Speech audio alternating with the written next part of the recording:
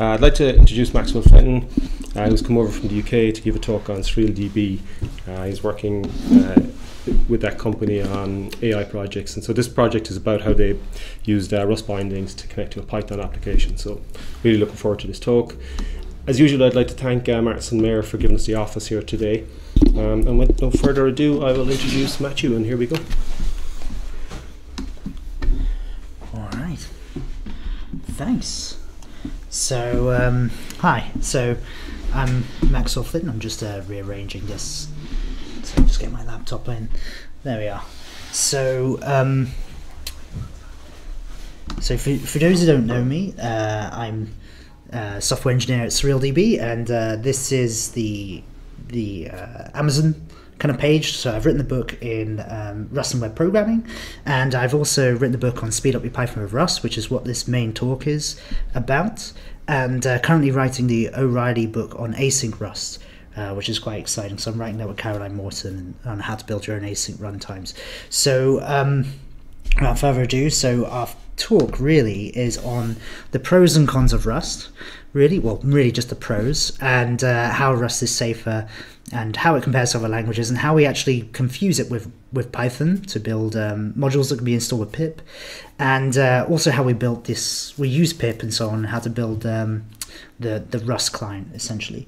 So we are talking about the pros and cons because, you know, there's a lot of people here who most probably know about Rust and why it's really good, and that's a Rust meetup. But we also have to cover, you know, stuff from people who are going into Python, or coming from Python. They will want to know why they should really be doing Rust. So Rust really is very performant. You don't really need a runtime. You can just compile it and run it. It has no garbage collection, so it's very fast. And it's suitable for embedded systems as well. So you can also embed these into like chips and into certain I/O devices, you know, IoT devices, and it just runs.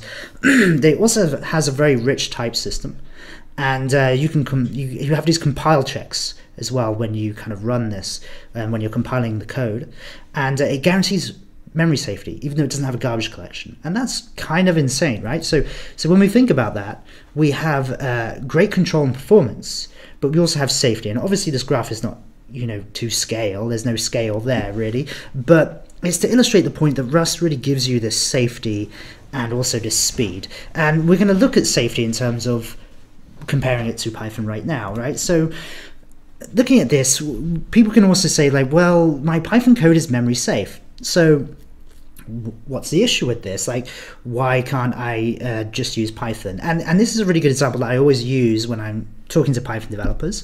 And this is here where we have a object, and we call it dangerous because in this code it's going to be dangerous. And we create an instance of it. Then we create two dictionaries, and then you can see with these dictionaries we insert the instance of dangerous into both of them. Then we update the value for one in one dictionary, and to the Rust developers, these are hash maps, and then we print them both, and you can see that they're both updated. They've both got the same memory address, and they're both updated. And what's happening here is they're both pointing to the same instance in memory, which is kind of unexpected. It doesn't, you know, Python's not telling you it's doing this. And to make it even more inconsistent, if you use data primitives like integers, this behavior won't actually happen. So what you actually get is this kind of undefined behavior in certain edge cases, and you don't really know it's happening until you kind of inspect it, which kind of makes it dangerous even though it's memory safe. Now we can compare that to, let's say, Rust, and with Rust we try and do the same thing. We create a struct this time, we call it dangerous, and then we try and create it, and then we insert it into the hash map, and you can see that you get an error in compile time, and it's saying, look, you can't do this. The value has moved. So one hash map has consumed it, so the other hash map can't control it. And you either have to clone it or you have to explicitly reference it. And this is really just saving you a headache later on. This is saving you some sort of, you know, bug or edge case that you didn't really see coming. So going on to that, it's not just references in memory. Another really good example when we look at Python is this screenshot of Stack Overflow. And okay, it's 5 years old, but these things still happen in and out, throughout the time. So what we see here is somebody looping through and they're adding to their strings in Python, and they're saying, why is this so slow? And then the approved answer is, well, actually, if you put them in an array and then you join them at the end, it'll be much faster. And they're saying that strings are immutable.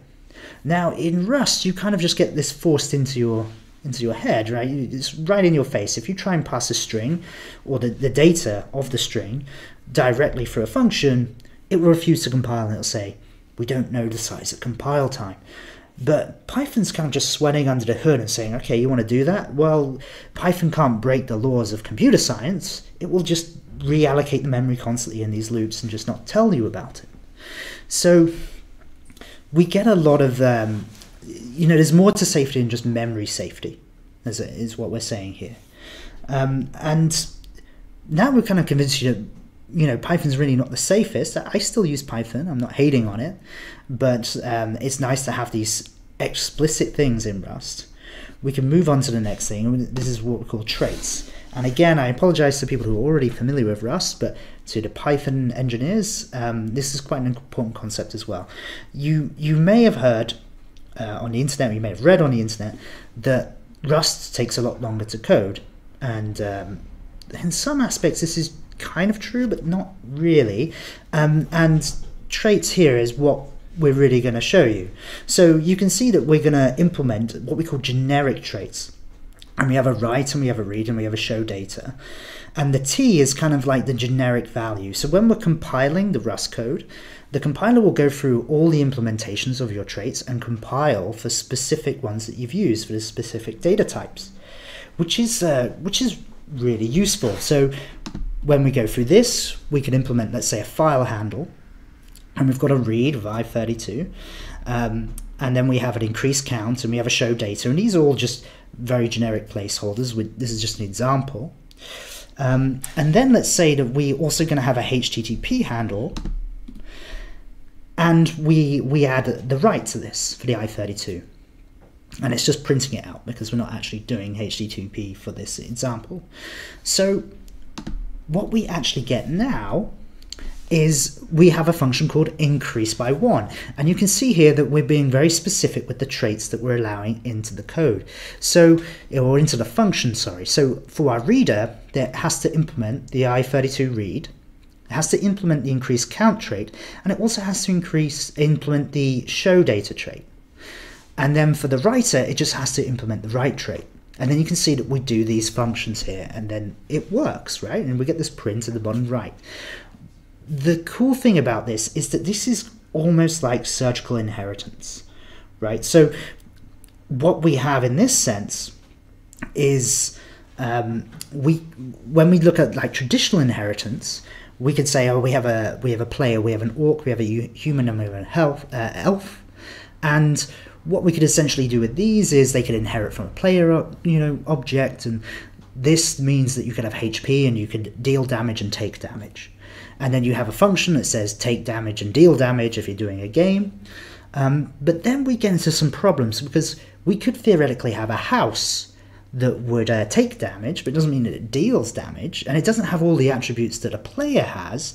So we're into some sticky territory, and this is where the traits really set on fire. So we can see if we reimagine this increase counted by 1 function, and we have a deal damage for T and a take damage for X, we can create any sort of struct, and as long as it makes sense for that trait to happen, they can play together. So this is really powerful in this sense, right?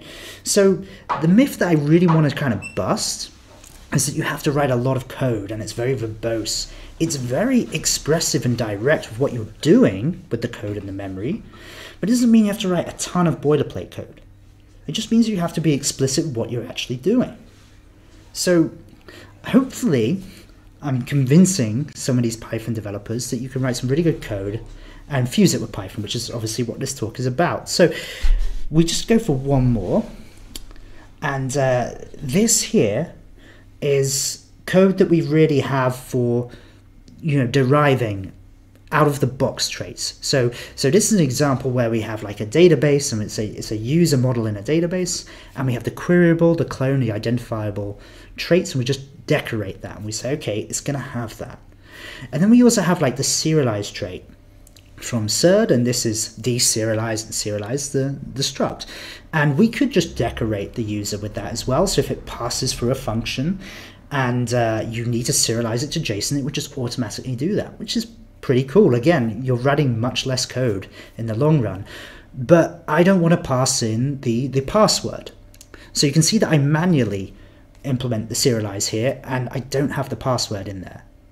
And you can see here that just kind of like the surgical inheritance with traits, where you can be very specific about what your structs do, you can also be very specific about how you implement those traits as well, which is also pretty cool. Out of the box traits, you can choose just to blanket, implement them if you need to, and you can choose to be very specific in how they're implemented.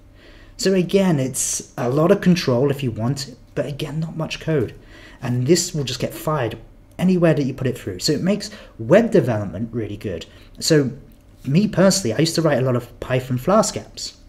And now I write a lot of Atix Web Rust apps. And I end up writing less code in general using Atix Web Rust than I do Python Flask, which is kind of insane, but this is really how powerful traits are.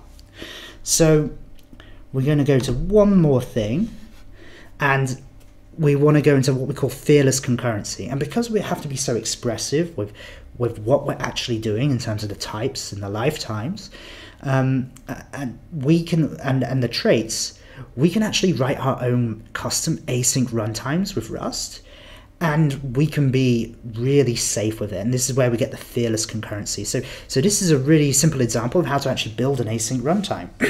So we have the future, and we have that trait, and it's again for a generic part. We have the send trait, which means it can be sent over the thread.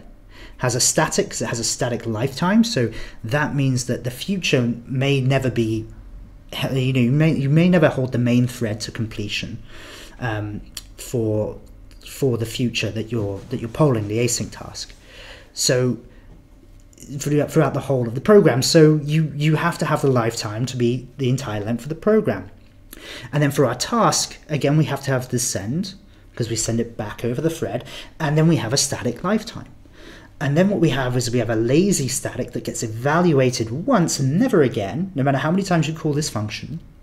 And then we pass in tasks through a Flume channel, so they queue, and then we schedule them and run them. And that's it. That code there is all you need to build your own async runtime. That was a basic runtime, but that's pretty insane, right? And that is safe. You know that you're not going to get memory leaks. You know that you're not going to get double freeze. You know with the borrow checker that everything is going to be safe.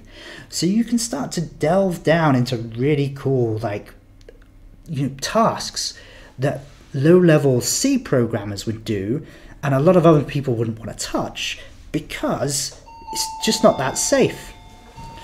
So we've got somebody else coming in, and we can see on the bottom right is how we implement a future. And you implement your own custom poll, and this one's just a basic count, and you pass in your waker and stuff, and it's pending or it's polling. Now we're rushing through this. This talk is not on async, so don't feel bad if you walk away and you think, oh gosh, I can't write an async runtime after listening to this. It's just a demonstration of how powerful Rust is. And then we can create our own macros, and then we can start to have our own futures, and we spawn the tasks, and then we wait for them, and that's essentially it, right? So again, don't focus too much on the specifics of async Rust. It's just more of a demonstration of how powerful Rust is and how you can do so much with just a few lines of code. So we just need to recap, really. Why is Rust awesome? I think we've concluded that it's super safe. We've shown that with the dictionaries, right? So we've shown that compared to Python, where we're being very explicit on if we're copying it or if there's going to be another reference to it, and it won't let you just do things without you knowing. We're also quite fine-grained, so we can be very high-level implementations, and we can dive into the low-level implementations. That's pretty cool. It's interoperable. We'll cover some of this. And the studies show from AWS that it's second only to C for energy efficiency, which again, who doesn't like low server counts, right? So it's also very fast, and we've got that fearless concurrency. And we'll start to talk about some things that we've done in Rust. So now we're hopefully juiced up, and then we'll cover actually how to fuse our Python with Rust. So first one is clinical metrics, and this is something that I built with a friend. The German government wanted some medical simulation, software a couple of years ago, as we all know. Was a very interesting time. And these are all the servers, and they're all written in Rust. Databases aren't written in Rust, they're standard databases, but we initially wrote them in Python, and after a while they started to fall over when they got more and more traffic, because we had heavy amounts of traffic going in. And this was kind of like a side project that me and my friend were building, and we started slowly converting them all over to Rust servers. And the writing was better, there was no bugs, because the compiler kind of caught them all. And because we implemented our traits properly, we ended up running less code than we did in Python. And it's running now, and it's still running, and we do it at the weekends, and it's just become easier and easier. The other one is my day job, and this is SurrealDB. And SurrealDB is a database that you can run it in the cloud and it scales, or you can run it on a node, or you can run it locally, which I guess with Docker is not a huge boast, but you can also run it embedded, or you can run it in the browser. And that's because Rust is highly interoperable, especially with Wasm. And we get to do all these really cool features with Rust, with SurrealDB, because it's written in Rust. So I've recently announced that we've got machine learning deployments in the database, and we're using certain bindings, and we're building our own file format, and it just kind of works because, well, it's built in Rust. We're building our own key value store. And again, it's because it's written in Rust. We're building our own async runtimes. As you saw how fearless concurrency works, we'd be able to develop stuff at much faster rates than the traditional C databases. So hopefully now, the Rust developers they're no longer going to be bored, because you already knew all this anyway. And the Python developers and other developers are like, great, how do we get Rust into our systems? Or how do I fuse it with Python? And the simplest one we can initially do is piping data between programs. So what we have here is a very simple one, where we have a Python script first, and it kind of just prints out some integers. And then we've got the pipe. This is in the terminal.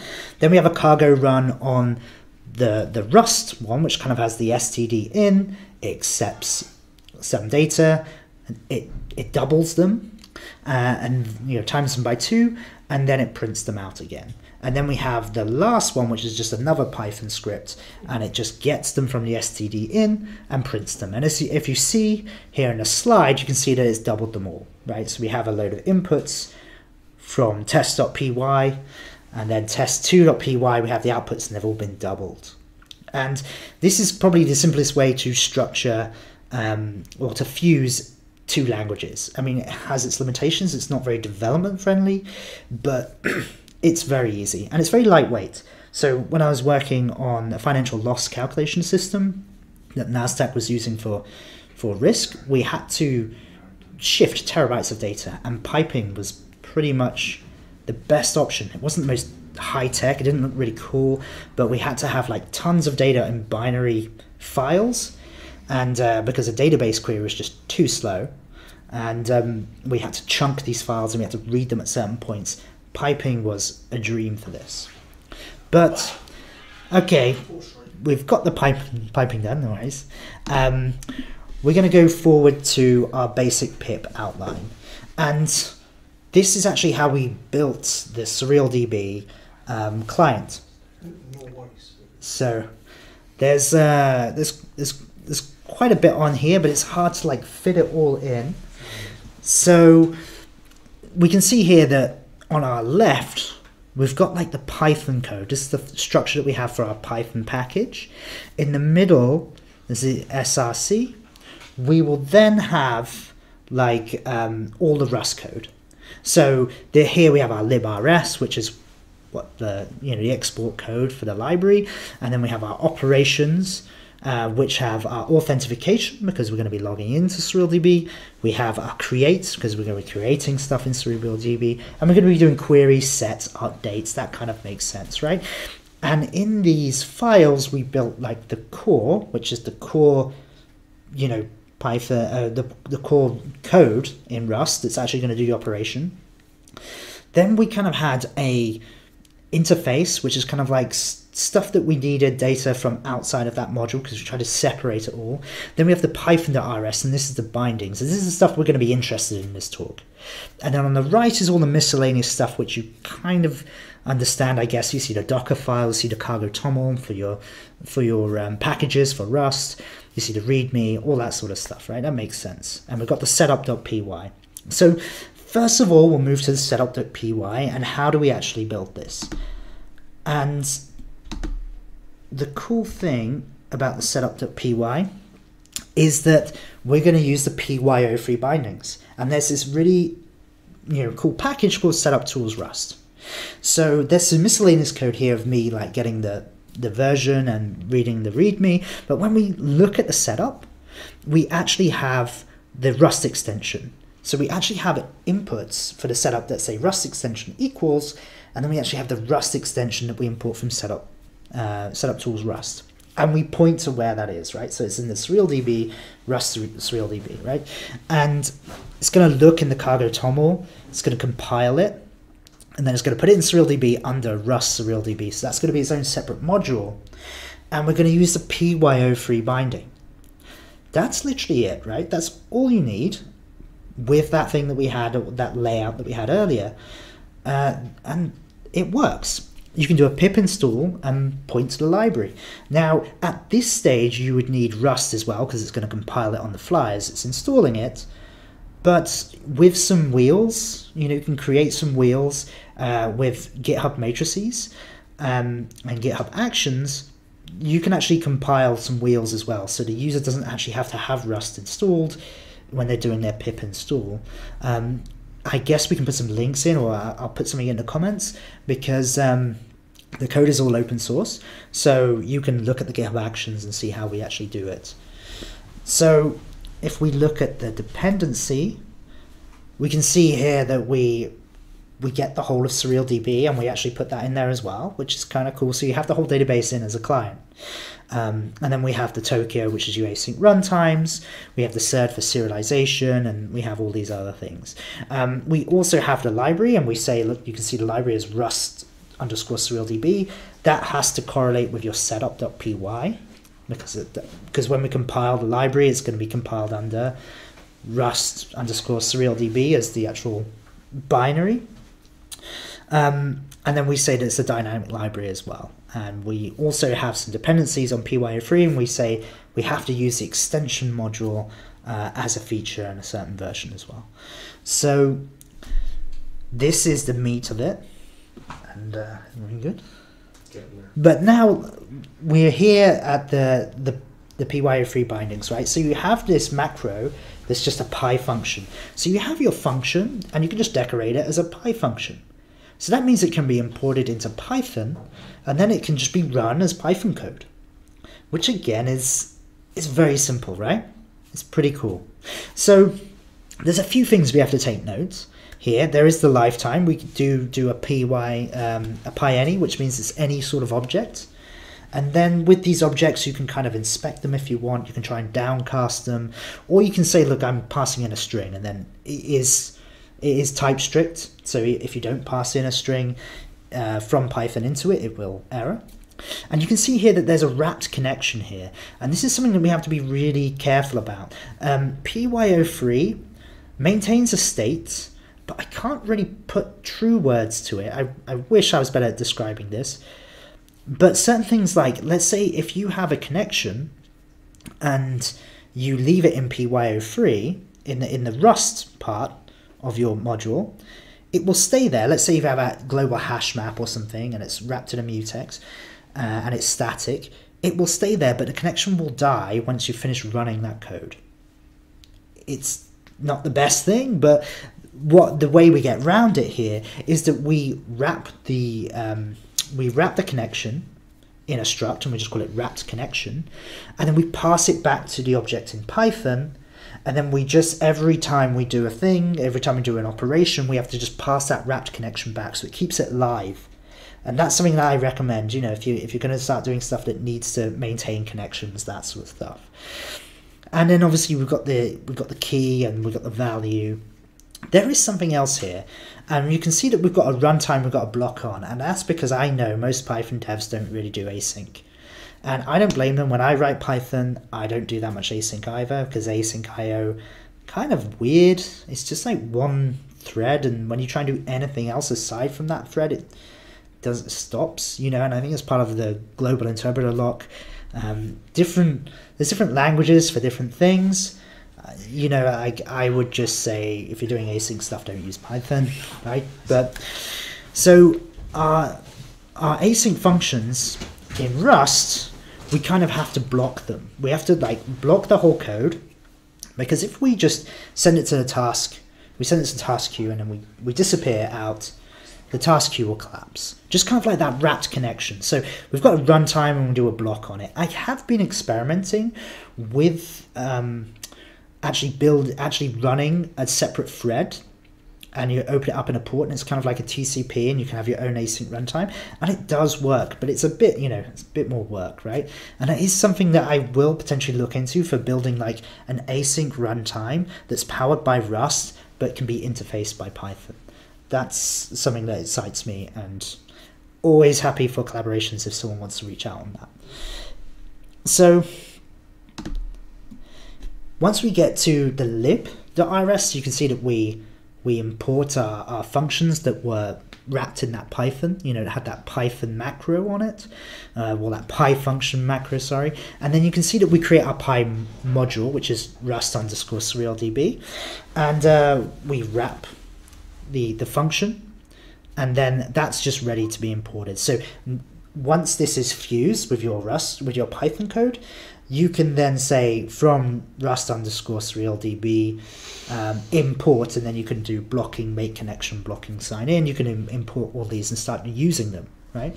And we've got some examples, but we'll just go through how we handle a connection as well. So in our connection, we use a singleton. So we kind of do some meta classing, and what this is it inherits from type, and then this is used as a meta class, so it has the instances, and that means that every time it gets called, it will check the instances first to see if it's there, and it will get it from there. If it's not there, it will create a new connection. So that means that you're not constantly just creating new connections every time you're calling. This is just pure Python, so I love meta classing. I highly recommend people look into it. And this is just a bit of extra code, but I think we're getting into the weeds a bit, so we'll skip that. And then here we are, so we get into like the SurrealDB main object that you import and you use, and you can see that we've got the meta class, which is a connection controller. So that means that you can just call this SurrealDB object again anywhere in your code, and the init won't fire again. It will just get the same instance from the same memory address.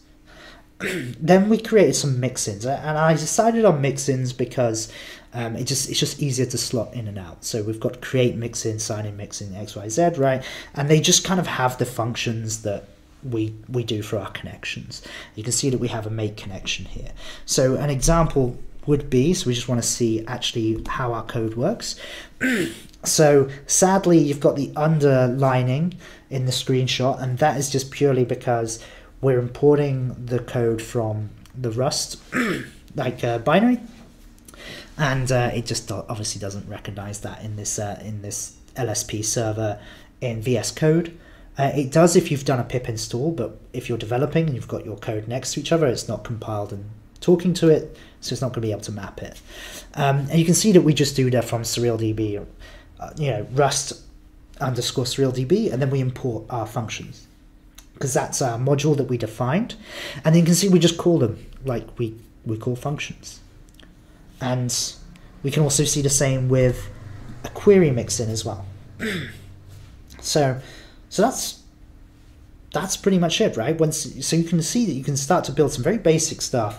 You can get running tomorrow, really, if you want to have a look. And again, we'll put a link because it's all open source code, and you can kind of see how it works, how we build the setup, how we do the py functions, how we wrap them, and then how we import them in Python code.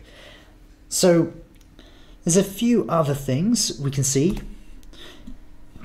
This is the Tokyo runtime. So Tokyo is async to the Python developers. This is our async runtime that's used quite a lot.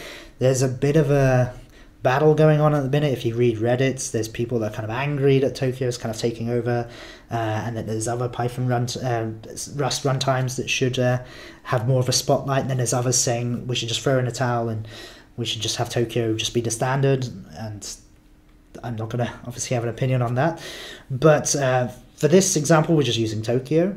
And you can see that we use the static and we use the lazy, just like we did with the fearless concurrency example, and we build our async runtime, and we use the new current thread. So that means we use one thread. We don't want to have loads of threads consumed, because we're just doing one call anyway, and then blocking, because we have blocking code in Python. So that is essentially it. That is how we actually build, modules that can be installed with pip. But that's not the only method, and so there are other ways. So we've done the piping, that's how you do it. We've done the modules that you can install in pip, and this is another one. We can't shoot me too much on this, my day job, and that is that you can actually build custom modules for Redis. But I do stress, obviously, SurrealDB is a better choice than Redis, but if you want to build custom modules in Redis, this is what we're going to cover now. So I've used this in the past when I've been building some microservices, and a really good example is, let's say that we want to do something where we want to check the state of a user, and we want to see if they've timed out and stuff like this. If you are using Redis cache, you may have to do multiple calls to the database, whereas if you actually build your Rust module inside Redis, you just do one call. It'll do a series of things that you've coded, and then it'll give you that one thing back, right? So it's just one call, which is obviously a huge update. So this is a Docker image of what you would do if you wanted to do this. And the ones that I've commented out are if you want to actually incorporate Python into it, because that's what this talk is about. But if you don't want to incorporate Python, you just want to build a pure Rust module, then you just leave those commented out. And you can see that you build your release, and then you copy over your module, and then you can see here Redis server, and then you load your module as well. So that gets loaded into your Redis. And you can see on the left of this is the cargo toml. So this is where we have the session modules, which is user session models. Then we have the crate type, which is, again, it's a dynamic one. And we've got the dependencies where we need to have Redis module. And in this one, I'm seeing if the user is timed out, so I'm using chrono. And here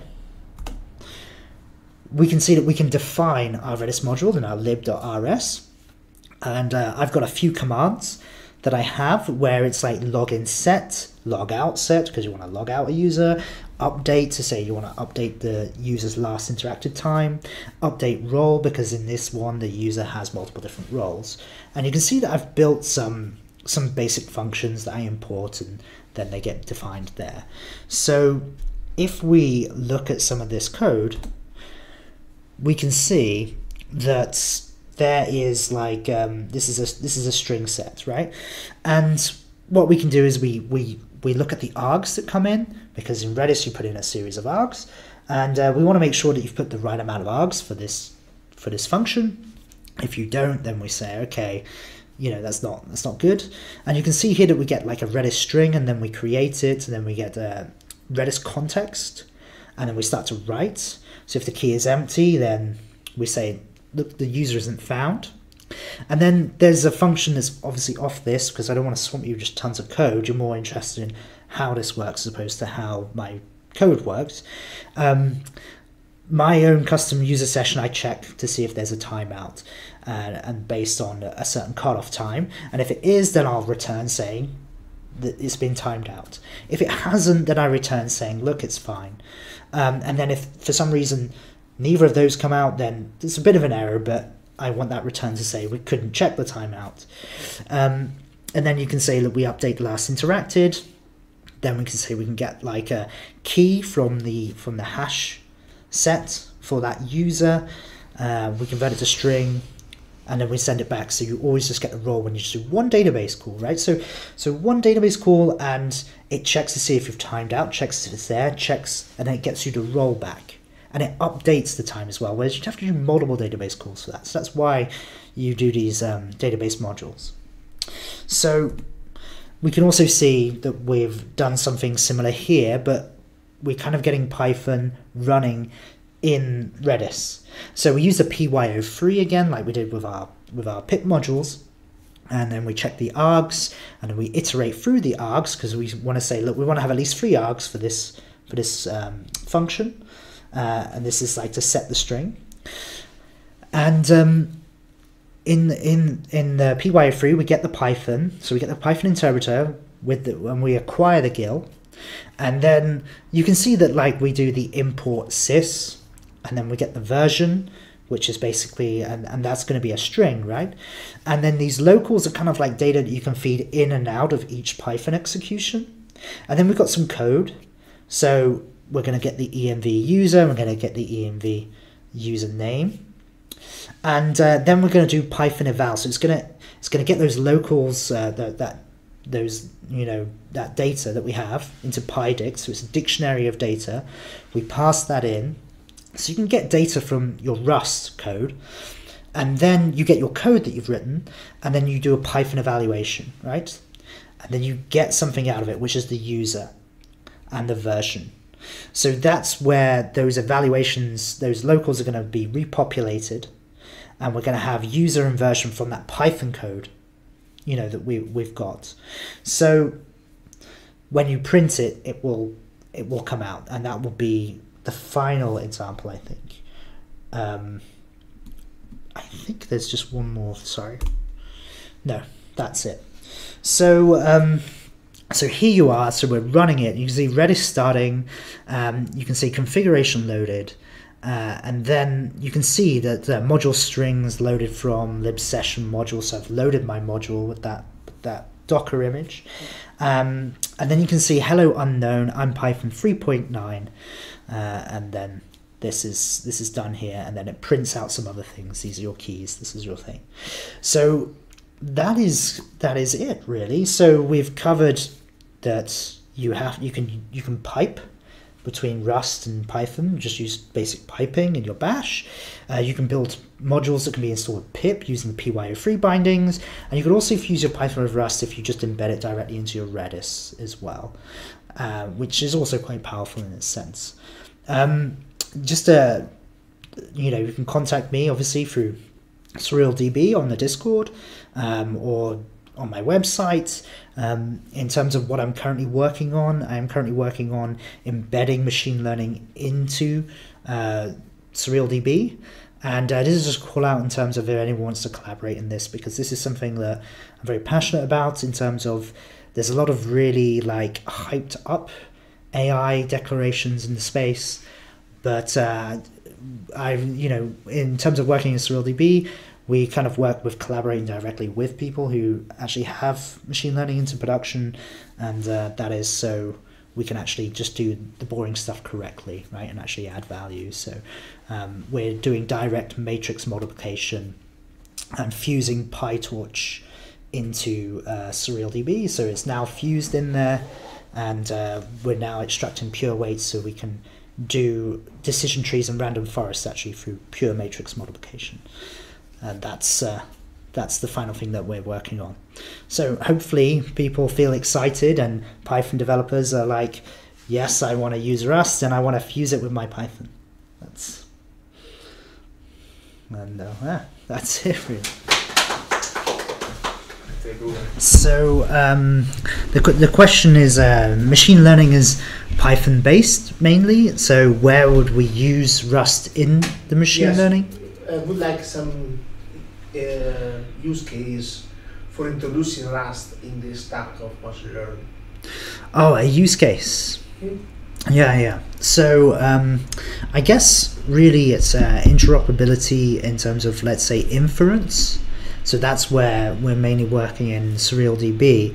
It's a database, right? So we're not trying to train the models. It's more, can we extract the pure weights, and can we just, and we kept the bindings really thin, Python bindings really thin, and everything's in Rust. So that means that we can add JavaScript bindings, we can compile it to WASM, so it can go run in the browser, that sort of thing. So interoperability is like a really big thing, because then you don't have to have an entire like Python interpreter to run your models. And there's a lot of really interesting things we're doing with Microsoft called the Hummingbird thing, and where they've managed to do the math to convert decision trees and random forests into pure matrix multiplications, which is I think that's really cool. All completely in Rust.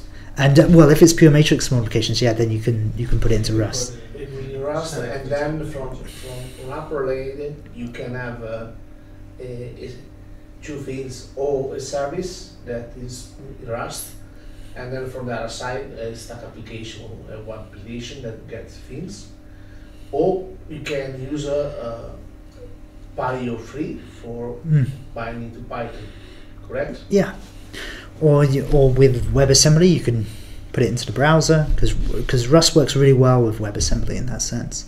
So there's that. Then there's the basic. There's a Polars, which is kind of like Pandas, but it's written in Rust, so it's just faster. Polars. Yeah, but it also has like Python binding. So, but in terms of the training, I mean, in terms of again performance, how much do you gain? How much do we gain in terms of between native Python C or in Rust? gain in terms of Performance. training performance? Yeah. I don't think you'd be training in Python and Rust at all. Yeah. I mean, I would say when it comes to training, there's these really mature libraries like PyTorch and stuff, and they working really well with the CUDA, and so I mean, I wish I could tell you that you get better ones on there, but that kind of domain is already conquered.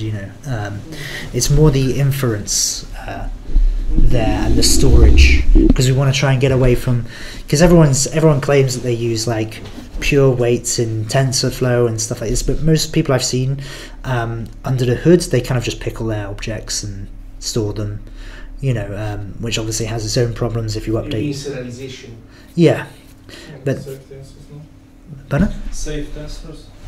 Yeah. So saving the tensors is a good idea, but what I've seen in a lot of industry is they just generally end up pickling their models, which has its own errors. Where if you update the Python version, and you can get potential errors and all this sort of thing. And also is a graph. You don't, most of the time you don't need to serialize all the graph dependency of a structure. So basically, and most of the time you need to serialize just two fields, three fields of can be also data class. So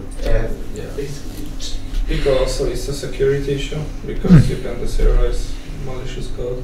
So it's like the pickle bombs.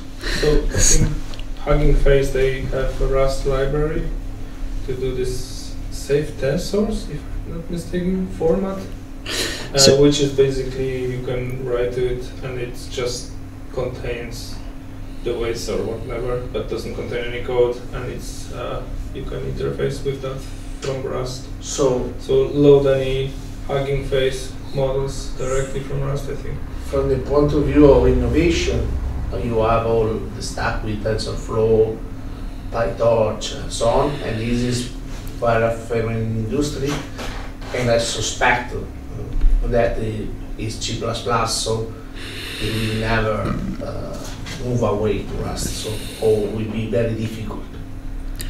Maybe the storage, maybe you can, or the computation. For the point of computation, in data engineering you have a Spark, but now in Rust we have also data fusion. Yeah, which is pretty cool, yeah. And this may be the point.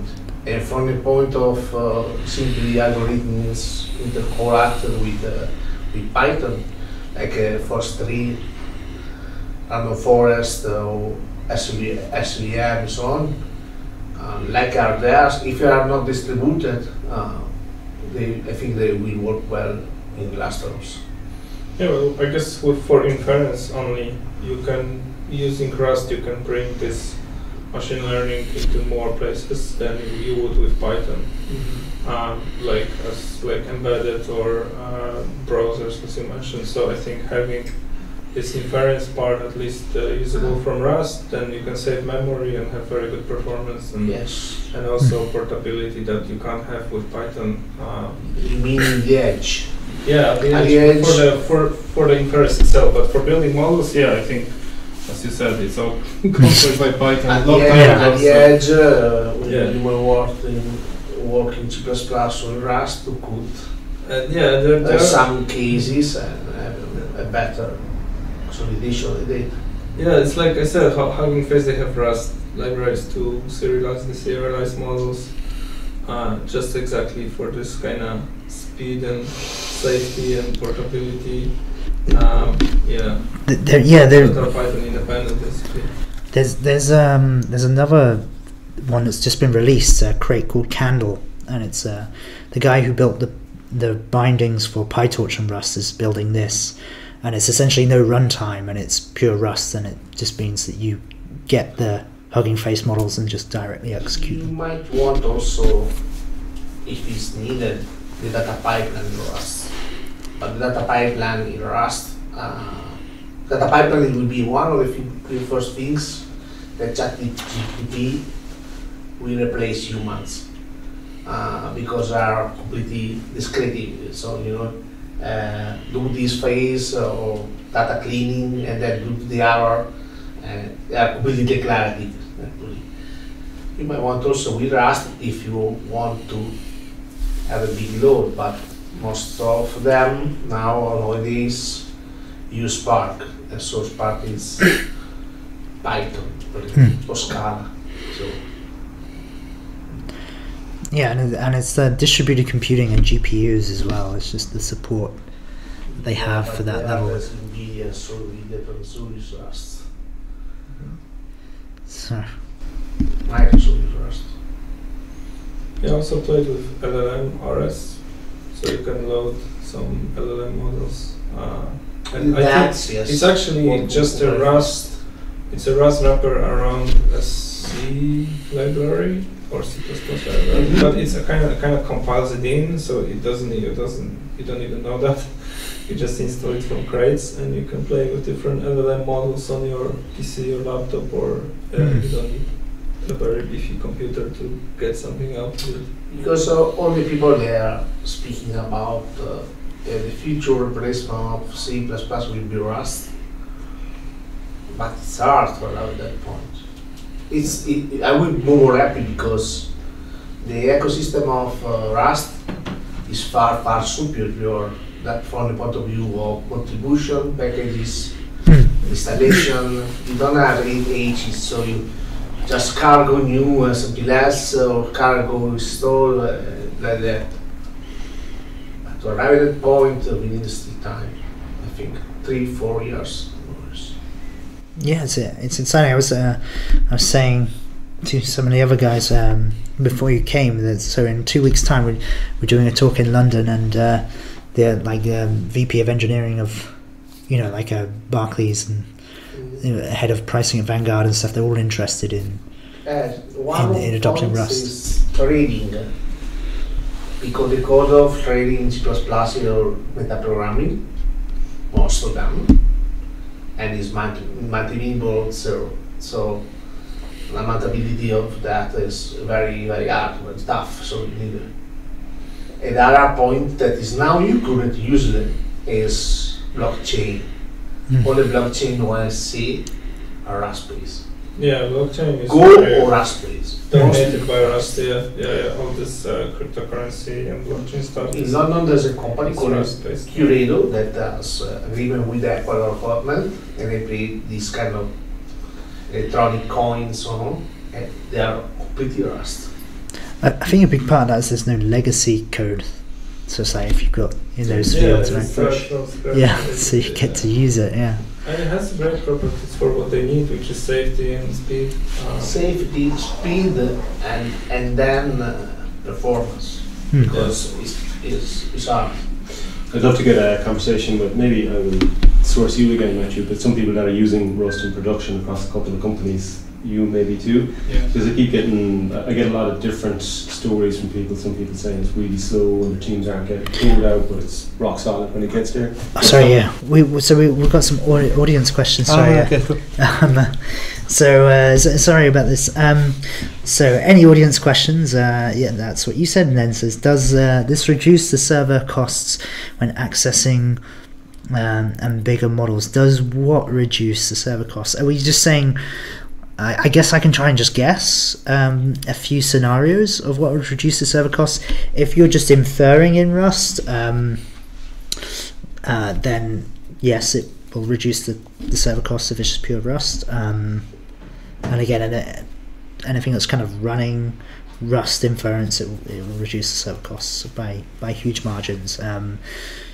It's like I can't remember the studies where it's like, we're looking at roughly, if you look at Python servers, they're about like, for this benchmark, it was like 11,000 requests per second, and then with the Rust servers, it was going over 1 million for the same hardware and so on. So you would, yeah, you definitely save. The other part that is going on that it makes sense is serverless in Rust. Yeah, because it's a quick startup time, isn't it? Not quite fully supported yet, though. Our last week's talk was... This is the reason because last I'm month's US, the server, less is Rust at the moment.